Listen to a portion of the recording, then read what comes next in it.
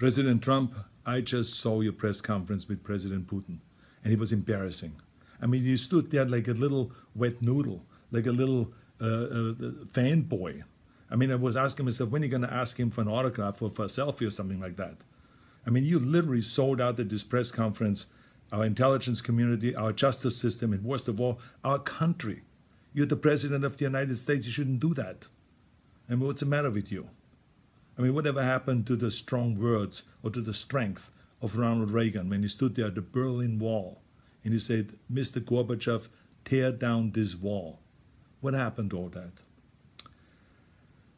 that?